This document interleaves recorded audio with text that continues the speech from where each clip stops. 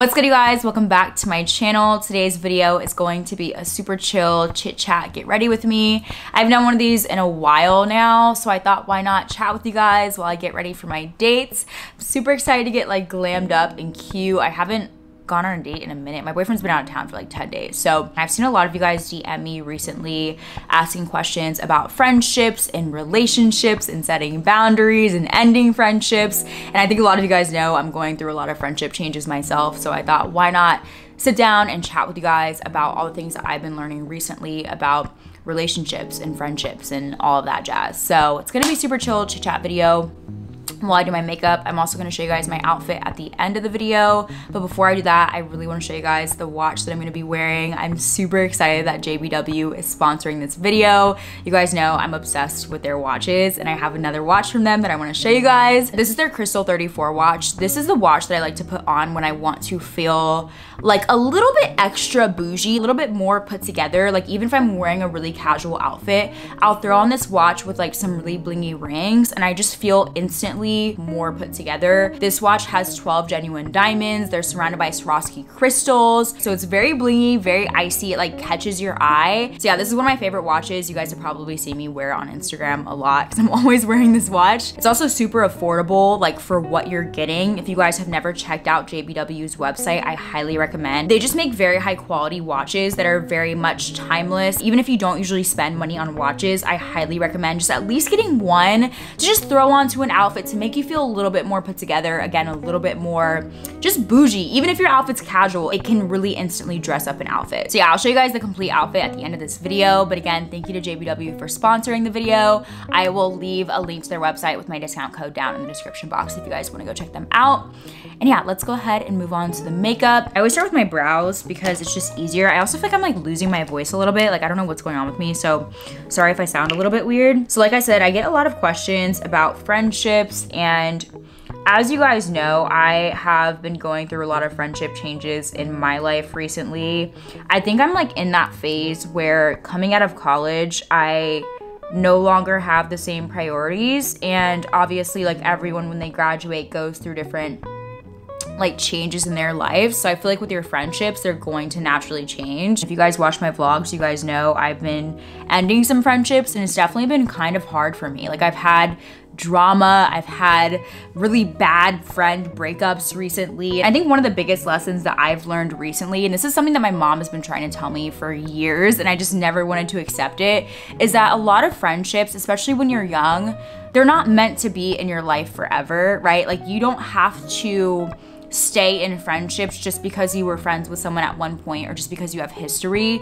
They're genuinely, I know it's like such a cliche saying, but I feel like people are genuinely meant to be in your life for seasons. Some people are meant to be in your life for a temporary amount of time to teach you a lesson, to help you in that phase of your life, but that doesn't necessarily mean that they always have to be in your life. And that also doesn't have to be a bad thing. Like I feel like it doesn't have to be any kind of hard feelings. Like obviously it's really hard ending friendships, but I'm definitely learning that like you can look back on your memories with someone and appreciate the times that you did have in the phase of the life that you were in and how that friendship served you in that phase of your life.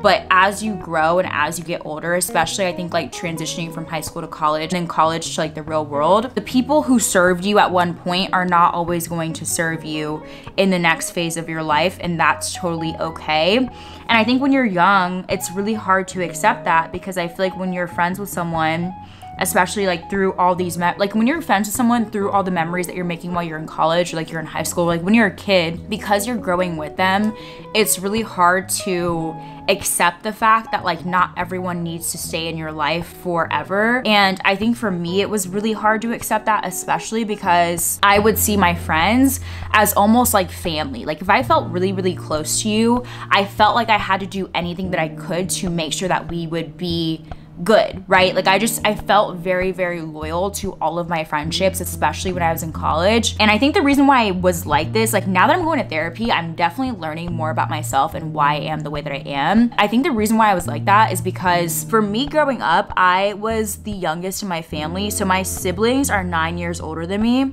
And then my parents got divorced when I was in middle school, right? So like right around the time that my siblings went to college, they were in college in the same state as me, but then we moved to Texas, right? So we moved to Texas, so I wasn't seeing my siblings. I was only seeing my older sisters like maybe twice a year or so.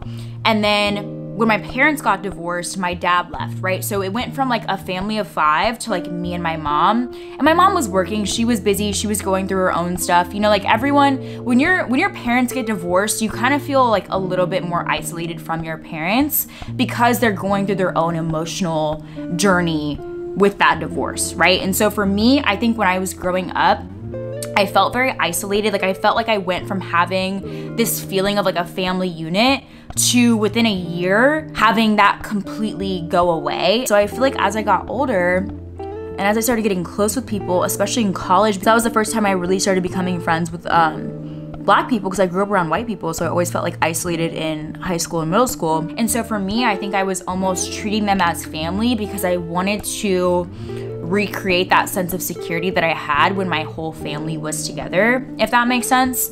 It's crazy like what you learn as you go to therapy and as you learn about yourself. So for me, I just felt very, very loyal to all of my friendships, all of the people that I felt like I was close with in college, right? And I don't think that everyone sees friendships the same way. That's like one of the biggest lessons that I learned is with friendships, everyone is different because of the way that they are raised. Not everyone sees friendships the same way. Not everyone treats their friends the same way. A lot of times the way people act in friendships is a reflection of the way that they are raised. Everyone has their own issues. Everyone has their own view of what friendship is to them. And so I had to learn that like over the past few years with a lot of my friendships. When you're becoming friends with people, you have to really decide for yourself what values you have and what values for you are like non-negotiables, right? Because it's okay that people are gonna be different from you. You don't have to find friends who are exactly like you, but I feel like the more inward work that you do with yourself and the more you learn about yourself, the more you can kind of realize like, okay, if I keep being friends with this person who does not value loyalty the same way that I do, this is gonna continue triggering me and it's gonna continue being an issue for me. And I just don't feel like this is a healthy friendship for my mental health. It doesn't make this person a bad person. Like, yes, toxic people exist, but everyone is the way they are for a reason. Everyone is like trying their best.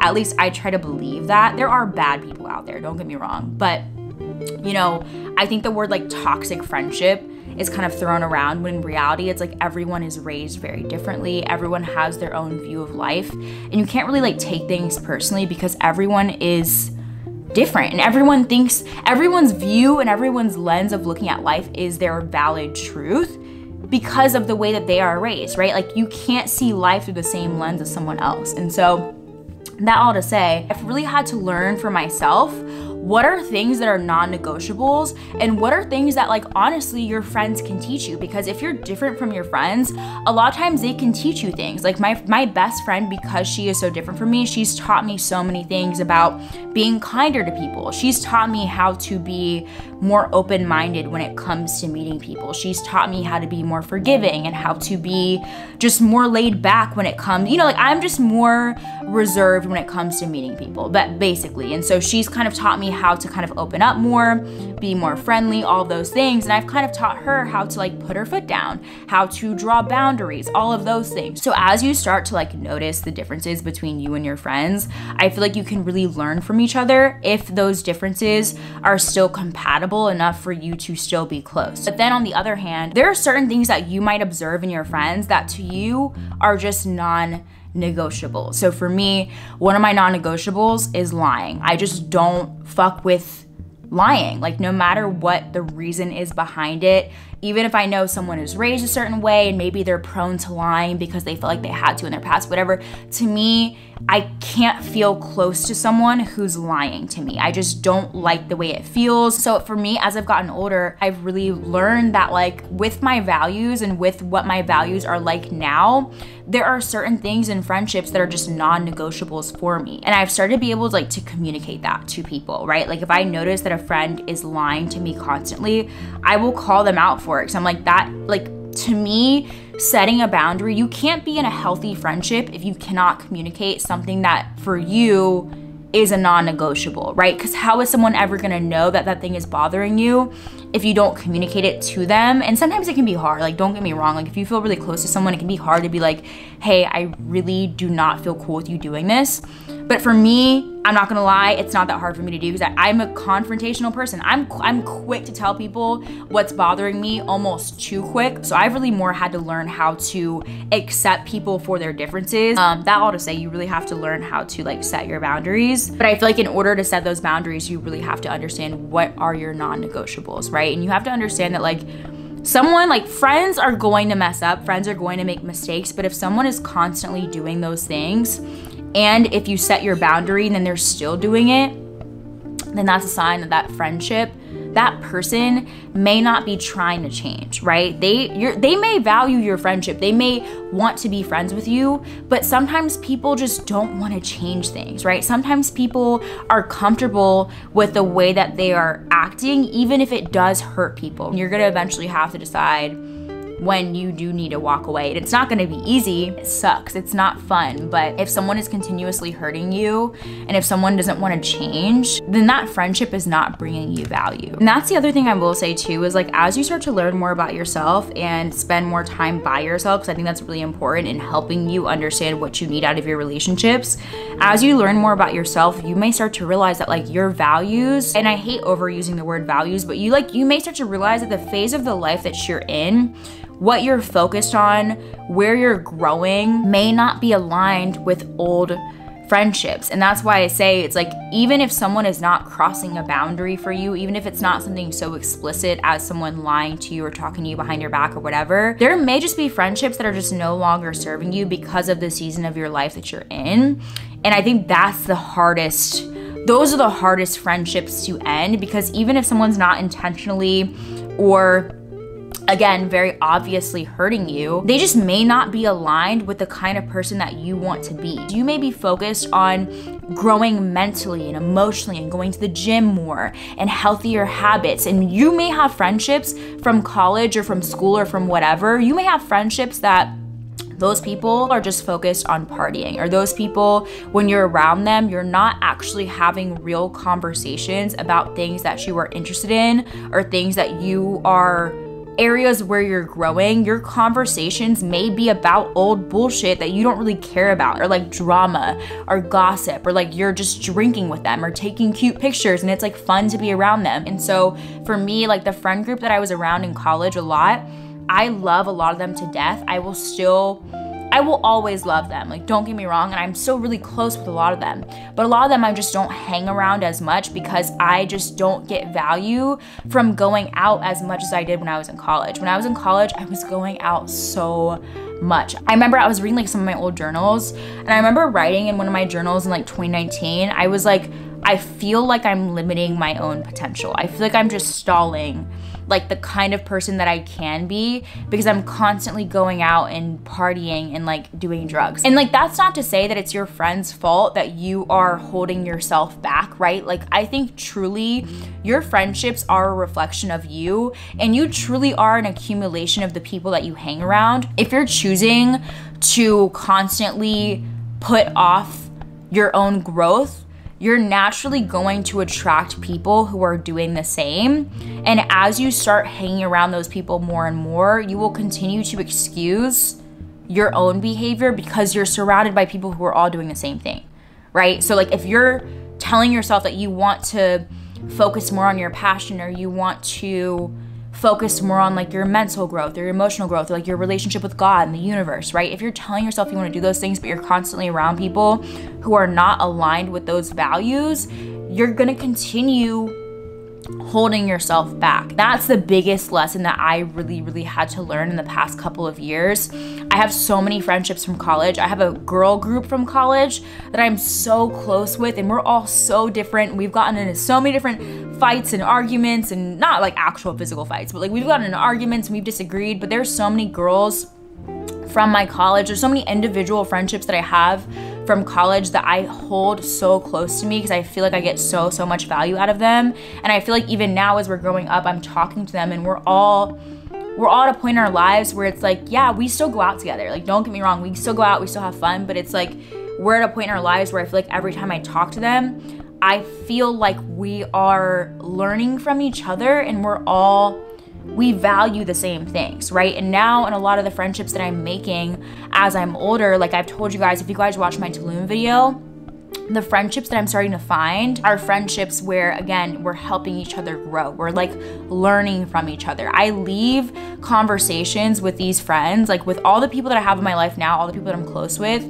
I leave my conversations with all these people feeling like fulfilled. Like I feel like energized, like I feel excited about life. And that's really what it comes down to, is like observing your energy and how you feel around certain people. And I'm looking back at some of my old friendships and I'm realizing that like a lot of people that I used to hang out with, I would leave feeling drained. I would leave feeling anxious and on edge and like I had to be someone that I wasn't in order to be accepted and loved. And I don't know, I think it really just comes down to like when you really, really observe how you feel around certain people, when you observe the conversations that you're having around certain friends, what it really comes down to for me now in my life and what's important for me in friendships is, am I learning anything from my friendships? So yeah, hopefully that makes sense. I really do not like this lip color, but I lost my other one, so we're gonna have to use this one. I don't know, bro, I just wanna be good at makeup, but I just will never be that person, I'm not gonna lie. All right guys, so this is the final look. I'm wearing this super simple black dress from Nasty Gal. It's a long sleeve, but it's super, super thin. And then my favorite part about it is the back. I just think it's so, so cute. It's very short as well, so it kind of fits very nicely. And then my shoes are also from Nasty Gal, I think, yes. And then my bag is thrifted. I just thought it was this really fun print. So yeah, and then my jewelry, as you guys know, I'm wearing my JBW watch. Oops, it's kind of tilted. I'm wearing my JBW watch, and then my rings are from Kit & Co. And then my necklaces, this one's actually from Kit & Co. as well, this little butterfly one. And then this little Dior one. I can't remember the name of the brand, but I'll leave it on the screen. But yeah, I really hope you guys enjoyed this video, and I will see you guys in the next one. Bye.